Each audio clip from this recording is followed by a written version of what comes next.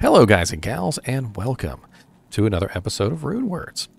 So in the 2.4 patch notes, we got a very interesting little tidbit of information that the Insight Rune Word was going to be available to use on bows. And in anticipation of this, I have created several items that can be used to test out the idea of an Insight Rune Word in a bow. So right now we have a Grand Matron bow here, which I have inputted the correct statistics for a Insight in a bow. I also have a Hydra bow here, which is specifically used for the same purpose, so you can kind of test it out on a mercenary. We also have several other bows, for instance. So we've got the Bloodbite Gothic bow, which is going to represent the Insight in a Gothic bow. We also have the, where is it? The Stag bow. I put it in a Stag bow just so we could test it out on lower level characters. And we also have the Matriarchal bow, which is also kind of nice. And between all these bows, you should be able to get a feeling for what kind of, thing you can use this particular Insight Rune Word for, how powerful the mercenary is going to be, whether or not the you would like to use a Act 1 rogue mercenary over a Act 2 meditation mercenary, for instance. And that's kind of the whole purpose of them giving the Insight Rune Word to a bow girl, right? Is so that the bow girl can literally run around with meditation.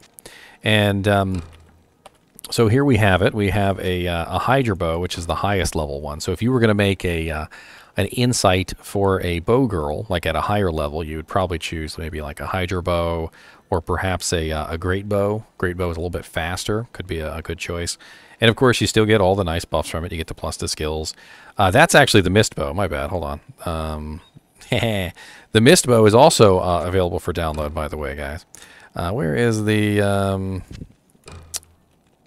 Where is the one? No.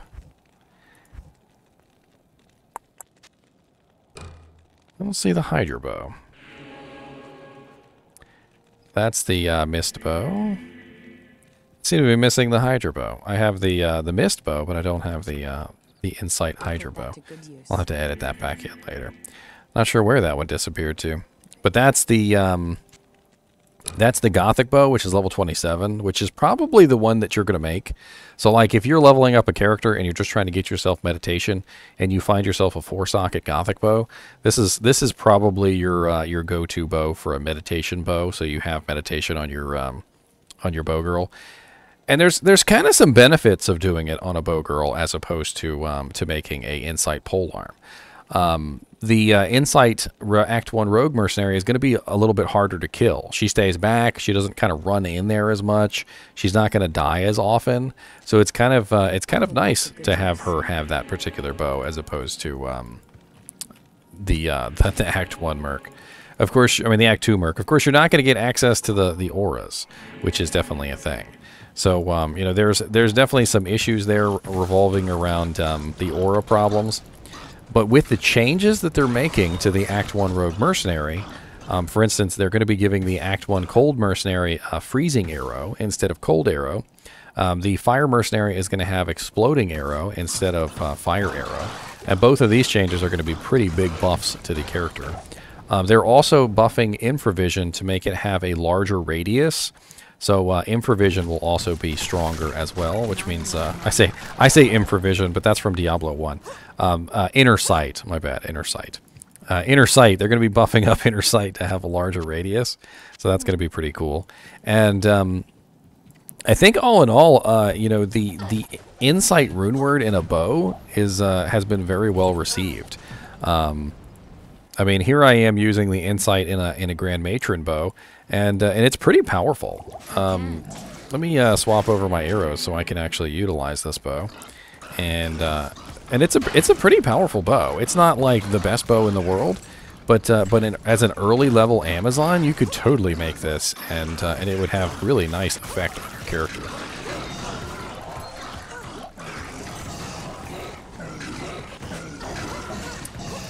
I mean, the +3 bow and crossbow skills on this, you know, because obviously I made it in an Amazon-only base, makes for really nice effects. You get the critical strike bonus, you get the attributes, you get the huge attack rating bonus, which is very, very nice. 250% bonus to attack rating is going to help you out a ton as a Bozon.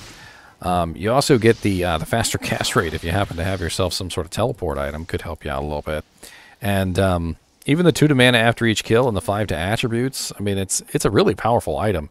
And especially if you are a, like for instance, an elemental damage zone, like a Bozon that's using a freezing arrow or a Bozon that's using exploding arrow, those skills tend to be very high mana cost, and you burn through mana just super duper fast. So having something that's going to replenish your mana, like on a regular basis on a Bozon, is going to be pretty awesome. And of course, you know, using it on a mercenary seems to be the main purpose, because a lot of the patch, I'm not sure if you guys have noticed, but a lot of the patch has been about buffing up the unused mercenaries. You know, the Act 1 mercenary, the Act 3 mercenary, and the Act 5 mercenary. And so, of course, giving the Act 1 mercenary the ability to use an insight in the form of a bow as opposed to in the form of a polearm is just absolutely amazing. And honestly, I think that that this is just a really good move on their part, because it doesn't really take away from the Act 2 mercenary. It doesn't make people not want to use the Act 2 mercenary, but it gives people more of a reason to choose an Act 1 mercenary instead. Maybe you favor the Act 1 mercenary. Maybe you like the Act 1 mercenary to hang back so he's not dying all the time. Maybe you like the fact that he has the freezing arrow now. Or she has the freezing arrow, sorry. Because the freezing arrow is going to be massive crowd control. If you guys have never seen a freezing arrows on in action, let me do you a favor and bring you over to a freezing arrows on just for fun. So I have a freezing arrows on right here, and of course she's naked, but it doesn't matter. That's the beauty of the freezing arrows on, is literally you can kill things very effectively just simply because you can freeze them all. And it's not going to be as effective as a player controlling it, because of course a player can choose exactly where their arrows are going. But as a freezing arrows on, you're going to be able to really crowd control the situation. And if you have the Act 1 Rogue Mercenary running, you're going to be doing really well. Let me just throw Ice Blink on, why not? So let's go somewhere where there's not cold immunes. That is important. Let's go to River of Flame. And let me show you the kind of the ridiculousness that comes with Freezing Arrow. And of course, first thing I run into is cold immunes. That's okay, I've got a plan for you. It would be so nice if this character had an insight, because she burns through mana like nobody's business. She always burns through mana so fast. You can see my mana pool just like dying.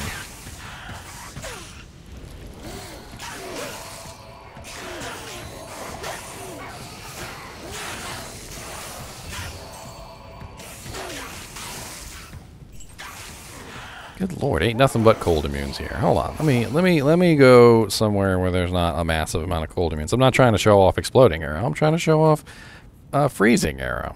That's just silly. Let's go to Far Oasis. There's usually not a lot of cold immunes there.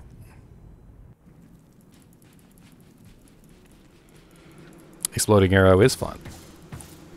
So so here's a group of monsters, and look at how just amazing everything dies in shards of ice chunks.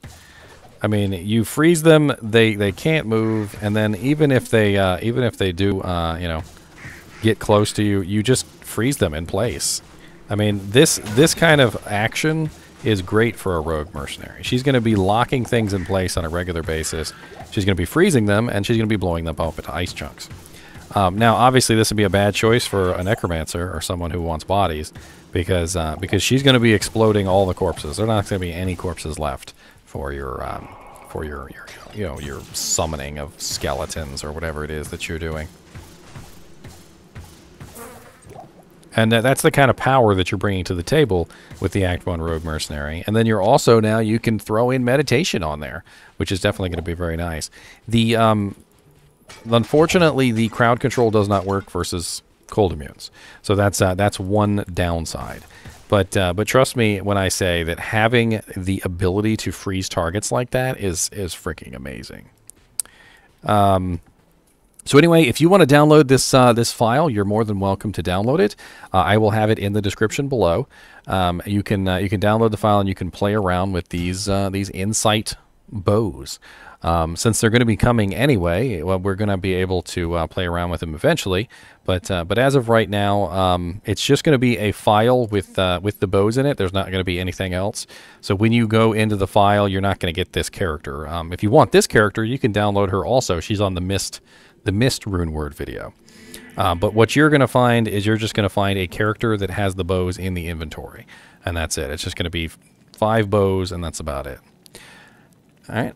And as always, thanks for watching, guys, and keep watching.